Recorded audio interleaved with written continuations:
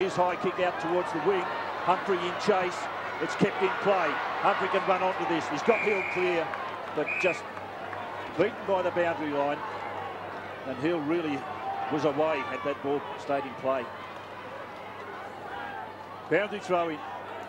Dean gets up high, uncontested. Handball's nowhere. Cooney couldn't get it. Wilton did it well. He's been terrific early. The ball to Wade and just off hands for another throw in.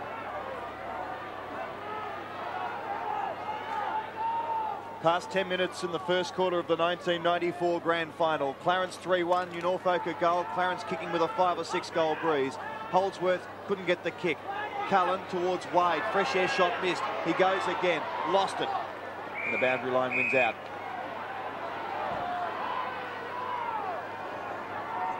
Brett Morby played in North Hobart's 1989 premiership side. Richard Hill in 2 North Hobart premierships. Stevie Wright, busy early. Wilton going back with courage. Oh, tremendous effort. Jason Wilton, but it's not being rewarded. The free kick going to Donato for something that happened off the ball. Donato out wide to Wade. He'll get shepherded by Jones. Wade bombs away towards the goal square. No one there for Clarence. And the only player back there is Craig Stevenson for New Norfolk, the centre-half back. Ritchie playing in the forward line today. Dak up towards... Not Dak, Stevenson up towards the wing, taken by the Roos. Winter, oh, he does that beautifully. Winter, the sidestep, a ripper. The kick pretty poor, though. And it's all New Norfolk back here. We'll restart things. Craig Stevenson round towards the wing. It's kick to kick at the moment, but chopped off by White late on the scene. He did it pretty well. Gee, Darren Winter's got some fans out there, hasn't he, Rob? Every time he goes near the ball, there's a reaction. It's a boundary throw in. The ball's on the deck. Holdsworth couldn't get rid of it. Jones, his rush kick forward into the forward pocket. Players quite happy to see that go out of play for a restart. Change of career for Michael Gurry by the looks of things. He's joining the US Marines. Ball up underneath the pack. Morby been one of the better players. Out to Lee Horn, threw it away. Denneman caught with the ball, trapped up by Holdsworth. Both Holdsworth and Denneman doing a power of work in the first 10 minutes of this game.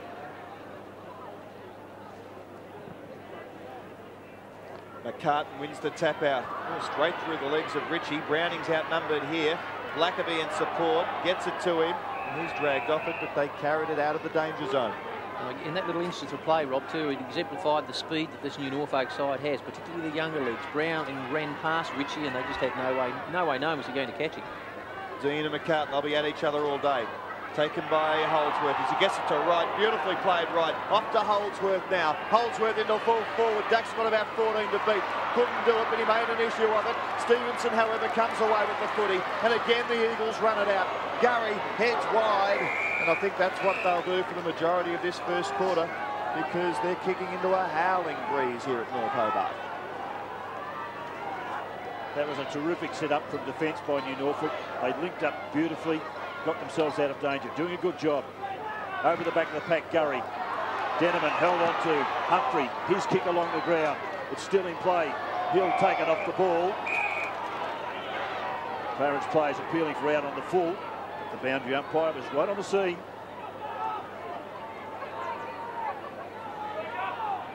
Dean got a big task against McCartan. Doing it well at this stage. Hill uses his pace, runs into Horn, uses it now across to the half-forward flank, changes direction. Dean King out there, punch from behind. Running through was Richard, smothered by Morby. Brilliant work. White on his left foot, and Hull, tough. His handball smothered. Kick by Eisel up towards full forward. Fry, he comes out of defence and kicks it long towards the centre. Big long kick by Fry. Brownless the target. Oh, he almost dragged it in. Holdsworth lurking. Oh, great kick from Holdsworth. Koenig's running onto it. Higgins bearing down, and Higgins did well. Cooney under a lot of pressure and kicks it out of bounds on the full. The scissor kick from Holdsworth was pretty effective. Never seen so many more painted faces than I've seen here today. Plenty of colour in the crowd. Quayle kicks it up towards the wing. McCartan hasn't taken a mark yet. That's unusual. Humphrey starting to get into it. Looks to feed it off. Finds Wilton. Wilton kicks it in towards the middle. But the only man there was Scotty Wade. And he summed things up very well there on that occasion. Might go long now, Scott Wade. Wade in towards full forward. Dak. Somehow he almost came out with it, but it's been tapped forward by David Young, going up and down on the one spot, however. Richards charges at it, loses it, and then gives a free kick away, does he? Yes. Blackaby will take it on centre wing for the Eagles. My word, they've been terrific underneath the packs. His handball goes off to Quayle. Quayle's kick in towards Browning. Oh, wonderful mark. Backed in, backed his judgment. Great courage. Chips it in towards full forward. Edwards from behind. Can't mark it. Over the back of the pack. McCallum almost out of bounds on the full. Well, deliberate. Deliberate. Used wrong choice of words, but certainly you were right, Rob. So it's a throw in. 30 metres out from New Norfolk's goal. Ritchie from behind. That from the midfield. Blackaby has a shot at the goal. He kicked it straight. He kicked the goal. That's a good sign for them too, Bob. He did very well in the first semi-final against Devonport, where he kicked 5 and then importantly picked up possessions around the midfield area. But they've done very well. 2 goals against what I would guess is probably a 5-goal breeze. They're at the ball. They're really putting the Clarence ball carriers under pressure, and there's a couple of players running free. Noonan, Ritchie and Wade have not picked up anybody at all. And of course, on the other side of the ledger, you've got Morby and Stevenson are left free. And it's going to be interesting to see which of those ploys is going to work for respective sides. But Dave, importantly, New Norfolk have settled down pretty well. You would have anticipated a few nerves, but they've been good so far. As have Clarence. Stevie Ryder with a free kick. I tell you what, he's on his game today. Well, he certainly lifted in the second semi too. He'd been out of sorts for a number of weeks, but picked his form up in that second semi-final. He's carried on with it. Great lead from Cullen. He gave Stevenson the slip. Stevenson made a contest of it late, almost gave the free kick away. Cullen, though, at 50, slipped over. Unfortunate for him because he was going for goal. Gentleman goes backwards to Wilton, a very underrated player. And Humphrey, I think, might be the key to this game if he keeps going the way he is at the moment. Poor kick though, why didn't I say that? He let me down. Jones in the centre, kicks to half forward. Where are the Clarence forwards? Dak's the best bet at the moment, but the Eagles back there in numbers, and Stevenson with the clever little ball kicks out wide to Morby and or Horn. Pace probably with New Norfolk here. Morby picks it up. He's had a shave today, thank goodness. Kicks it in towards the half forward flank. Wasn't a good kick, but Edwards taps it out towards Browning. If he gathers clean possession, he's right. Browning, eyes on the footy, caught high. And they've lost it. Picked up by Holdsworth, who's been busy. Wright's on his own on the wing. Got a reasonable bounce, but then he went into trouble. Gone! Eagles fans screaming for the kick, won't get it. It's kicked out in towards Danny Noonan. He's free now, but they're blazing long Clarence. Brownless, Grory claiming the mark. Won't be there. This is dangerous. Cullen, the goal sneak. Round the corner. Hit the post. Oh, it's a good game. Oh, it's just a wonderful game. The intensity is tremendous, and I think it's enormous credit to the New Norfolk players. They've really settled their back line down. Everybody running in support. A short kick out finds Quayle. He chips one further out, a little bit dangerous, but Wilton, who's worked extremely hard, got there in time. Out towards the wing. Over the back of the pack. Browning uses his pace. Bird tries to get to him. Did a good job. Held the play up. Browning butters up again. The ball knocked out underneath the pack there. Ritchie taken a bit high. He's going to get a free kick. Unbelievable decision, really. Browning, there were 2 free kicks on Browning, and then they plucked one out for Ritchie. Very inconsistent. You're not going for New Norfolk today, are you, Davo? No. Peter Ritchie's kick goes in short. He finds Adrian Dean. Dean hands it off to Wade, who was under pressure. Edwards pops it high. Gets over to Dean King. He's got Hill. Hill kicks it back in towards the goals. Troy right there. He holds the ball up. It's underneath the pack. And knocked clear and knocked out of play by Holm. Just keep your eye on Eisel and Holm. There's Daniel Holm. Eisel and Richards. Oh, a bit of an open hand there from Eisel. Much in it. Holm out of defence for Clarence. And they're the ones defending at the moment, but a tremendous mark from Matthew Jones. He's been around for a few years, but still only 21 years of age. Jones to half forward. Holdsworth's been good in the first 20 minutes of the 94 grand final. 3-2-20, Clarence, New Norfolk, 2 straight goals, 12. Cullen the target here, but Stevenson takes the mark, and Blair Brownless thought about it, but pulled out. That's not his sort of game. They're running it out of defence pretty well. Blackaby has it now. He kicked their second goal, the youngster. And look at this, McCartan, all on his own. He's got 20 metres, the big man. Kicks to half forward. Eisel's a chance if he keeps going. But they didn't talk well on that occasion. Clarence should clear. Helm, wild kick out towards the half-forward line. Higgins knocks it forward. Beautiful footy. Chance for Edwards. Oh, he could have settled, but might be a marquee. No, knocked away by Richards. Hurd under all sorts of pressure. Kicks it out wide. Holdsworth could have gone for the footy. Oh, clever tap from Richards. Fantastic stuff. But Denneman's got him, and the Eagles might clear it here. White now. Inboard hand pass. Shane Browning, 50 metres out and closing. Goes to full forward. Winter. Oh, great mark, Darren Winter, and he got a free kick as well.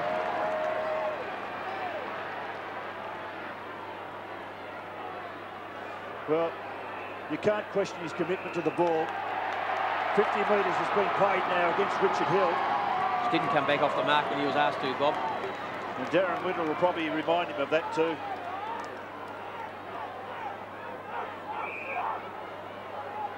So Winter's kick.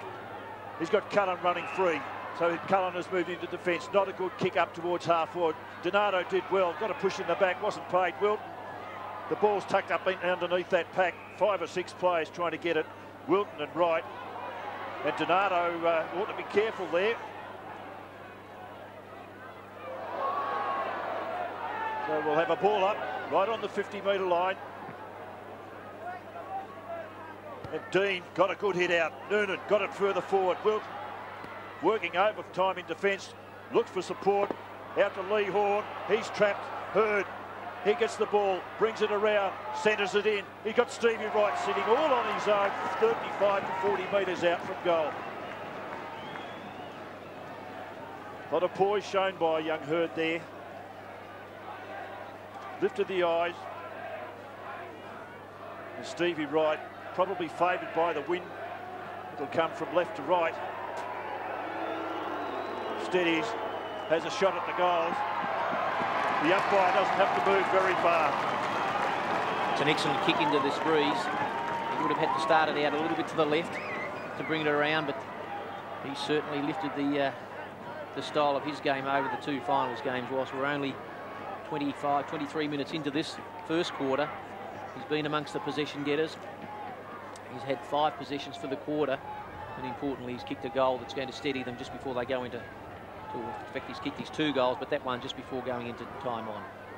An important factor now, Steve Wright, with his goal scoring, and Wade gets them out of the centre of the ground. In Norfolk under siege here. It's very important for their prospects this afternoon. You'd expect that they hang on in the final 5 or 6 minutes of this first quarter.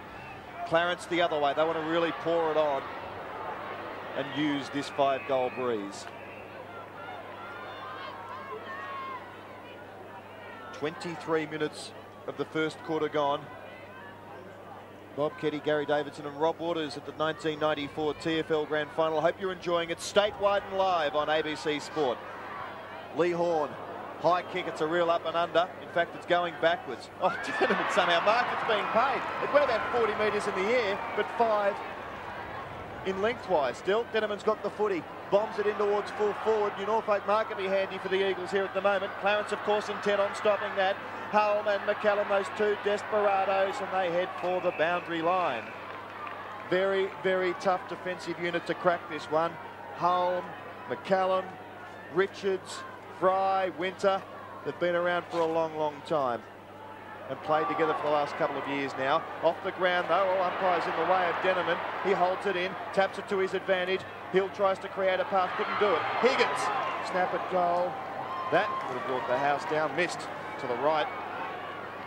Nonetheless, Rob, they've done extremely well in this 25-minute period to be only 13 points behind when they really do have the advantage of a 4 to 5 goal breeze.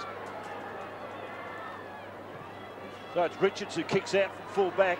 He tries the centre of the ground. Richie couldn't control that ball. He runs onto it again. Adrian Dean gets his handball out. It's intercepted by Denneman. The ball's on the ground, and underneath that pack, young Jones. Denneman wraps him up well and truly. Call for a ball up.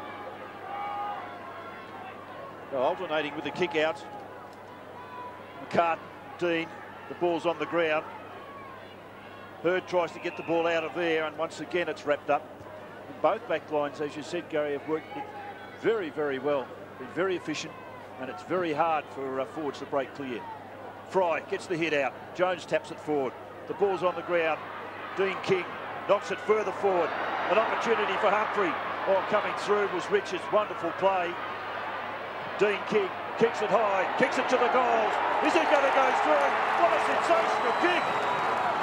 Unbelievable kick and a great goal. The sort of thing that they really needed just before the quarter-time siren. They sneaked within 7 points. And significantly, there's been a change for the Clarence side, and we didn't pick it up. Winter's gone into the forward pocket, and Cullen's gone onto that half-back line to pick up Dean King, who just snapped that goal. And that all happened in the process of the change. So Winter in the forward line, unusual role. And don't forget the fact that he hasn't played for 7 or 8 weeks, may be one of the reasons why he's in that forward pocket. Also might be trying to expose the lack of height back there. He's matched up on Jason Wilton, so he'll have a real advantage there. Hulme goes forward for Clarence, gains 30 metres for them. Donato, who's been good, kicked a goal. Oh, Stevie Wright's on offer. The hand pass wasn't good, and Wilton came out, left Winter and charged at the footy to save the day for New Norfolk. They were in real strife then. Rob, don't underestimate the strength of this New Norfolk defence as well. They've stood up to it pretty well over the final series. We recognise Clarence's strengths back there, but this young New Norfolk defence is doing pretty well as well.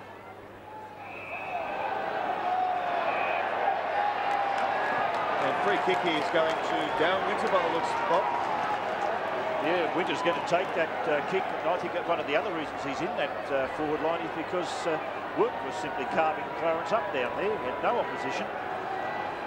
But Winter, Elaine to the right. His kick's not a good one. Really didn't take enough time and set himself for that shot at goal, and only a minor score. Stevenson will be the player to bring it back into play. Gone directly up the centre of the ground. He's going to be outnumbered by Clarence players. Punched back hard by Holdsworth. Noonan further hit forward. Running onto the ball is Hull. He kicks it around the corner. There's no one at home. And he's going to beat Dean King and hits the behind post for a boundary throw-in. Again, Clarence half-back line proving dangerous. They don't mind backing themselves and getting themselves into a scoring position. We've seen that many times throughout the year. Clarence looking for goal number 5. It'll be a real handy one for them as we're close to quarter time. In fact, almost 28 minutes now have gone of the first quarter of the 1994 grand final, which has opened up at a frenetic pace. No fisticuffs as such. They're just desperate at the footy. Great to see. 8 points the difference at the moment. McCartan tried to grab it. The Eagles are just trying to hold it in. And that's exactly what they've done. It's interesting, Gary, that Humphrey and Hill are changing at half forward. Humphrey now being picked up by Hull. Yes, and yet we saw Hill do so well as a permanent half forward last week. Somewhat surprising. McCartan thumps it hard. Ritchie almost ran onto it. Winter tries to barge his way through. Around the corner. Ritchie, what a snap, what a goal! It's the one that New Norfolk didn't want to see happen in the closing stages of the first quarter. And Ritchie spent a fair bit of time roaming unattended. Great snap from the boundary line, and very happy about it himself. But he started out as a loose man across that half-back line going into the centre bounce. You can see him gather, swivel onto that right foot and snap it through with the left. So Steve Wright's kicked 2 goals for Clarence, singles to Ritchie, Dack and Donato, while for New Norfolk, the goals have been shared around all singles. Kicked out wide towards the wing. Here's Humphrey's been very good, the centreman. Fitness doubt about him, but he looks spot on to me. And it'll be McCallum in the half-back line. Callum playing back there in defence. He was just sensational when he came onto the ground in last year's grand final against North Launceston. Humphrey the fist, but it's been rowed by Wright, who's playing very well again. And he's picked out Brownless. Well, they're coming in waves, but the hand pass wasn't good, and off-screen Wilton and Winter going at it. Neither of those two will take a backward step. McCartan takes it off to Higgins. Higgins forced to centre it. Might work for them okay. Gets past Hulme. Fry in the way though for Clarence. Nice little hand pass towards Wade. Going backwards. Gets it to Hurd. He tries to transfer it. danger here for Cullen if he gets a bad bounce. He does, but support arrives through McCallum. New Norfolk try and hold it in. Or Cullen dives at the foot. He was caught high by Humphrey accidentally, but he's okay. And Winter and Wilton still going at it. The country boy and the boy from Geelong. Winter, of course, last year's Darrell Baldock medalist. It's balled up at centre-half back. Morby, quick snap out of the pack, in towards full forward. White traps it brilliantly, comes around on his left. He's got Browning. Browning smothered. Fantastic smother by Cullen. And the ball taken out of play. My word, what wonderful football. And at quarter time, Clarence lead 5-3-33. New Norfolk 3-1-19. Fantastic first quarter of football, and honours pretty even, really. Clarence have the break, but New Norfolk are kicking into a 4 or 5 goal breeze, so I suppose you could make a case that New Norfolk had the better of that first term, Gary Davidson. Well, I think they did, Rob. I think despite the couple of goals late in the quarter, the Ritchie goal particularly was one that hurt them badly. They did it very, very well. The younger players settled down, and it somewhat surprised me too, Rob and Bob, that the so-called heavies of the Clarence side really didn't go at the younger players early. I thought that was on the cards for sure, that they'd really have a go at the younger guys and try and break them up a little bit. But, gee, they've stuck to their guns remarkably well. And whilst they've grown in stature over the final series, I thought in that first 25, 28 minutes of the first quarter, they've really come of age, because they're out there, they put their hand up, and to be only a couple of goals out of it at quarter time, and knowing that they've got a good breeze behind their back, they're in with a good show of hitting the front in the second quarter. Jason Wilton, I thought, in his confrontation with Darren Winter was terrific for New Norfolk. I think that was exactly what they needed, and it was interesting that Winter actually decided that was enough. You know, he met his match. Yes, I think they've put it up to Clarence and say, look, we're not going to be intimidated by you guys. We know you've got experience and you've won a premiership before, but we're here to take it away from you this year. And so far, so good for the New Norfolk side. And don't take too much away from Clarence. They've played some pretty good footy under some fierce pressure from the New Norfolk side too, and they've got a handful of good players. Ritchie's starting to come into the game a bit. Holdsworth's been good early. Wright's been very good with a couple of goals and half a dozen possessions, and there's not a lot of difference in the possessions. In fact, both sides have had 47 kicks. New Norfolk are just leading 23-17 in the hand pass department, so there's not a lot in this game.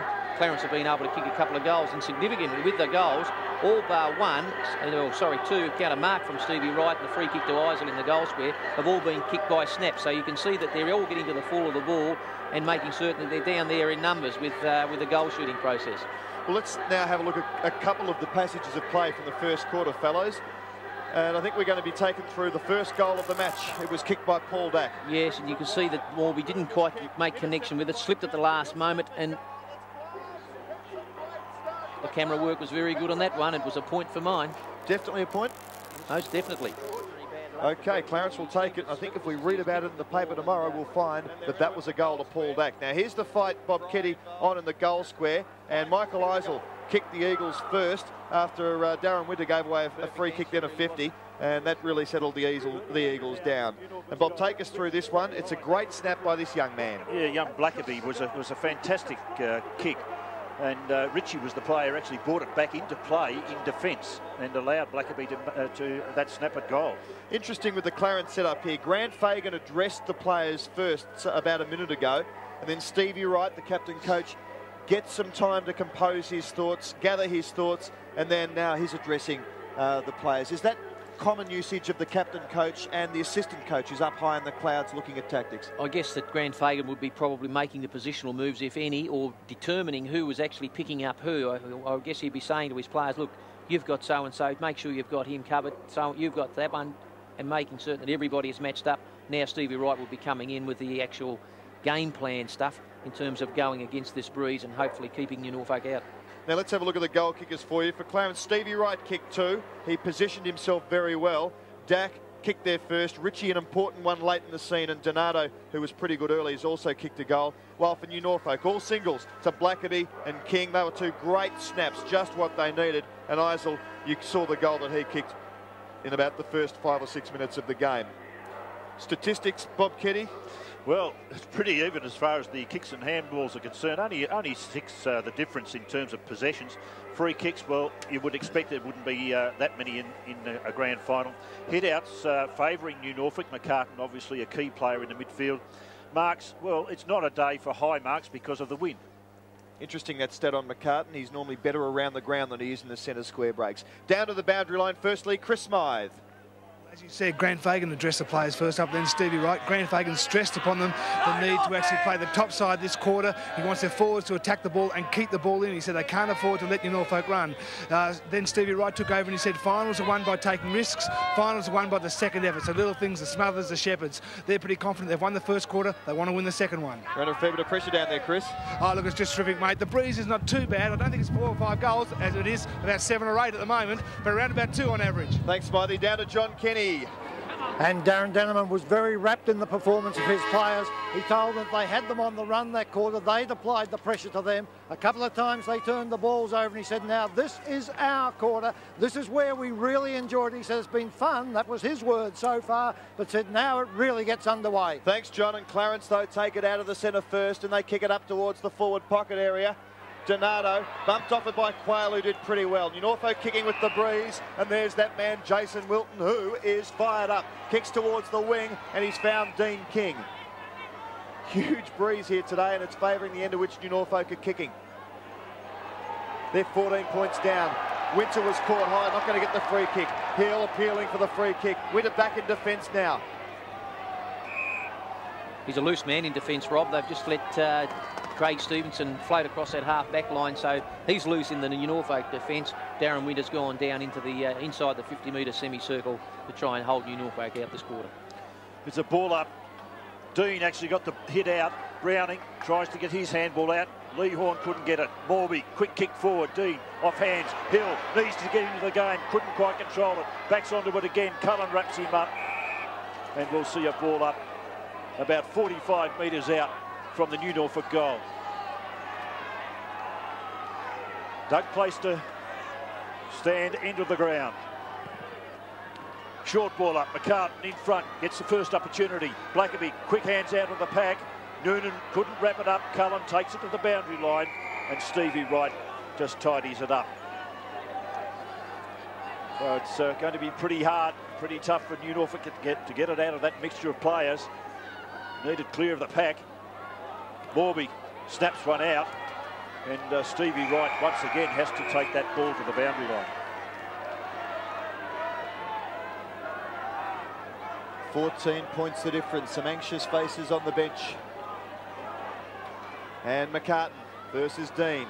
One more tap outs. That one won by Dean though, but only as far as Stevenson, who'll get it towards Wilton. Cooney bearing down. Good tackle. Higgins spun out, then into trouble. And I think these will always be the tactics of the side that's kicking against this breeze. They'll try and hold it up all day. It's the responsibility of the attacking side to try and open things up. And it's not easy.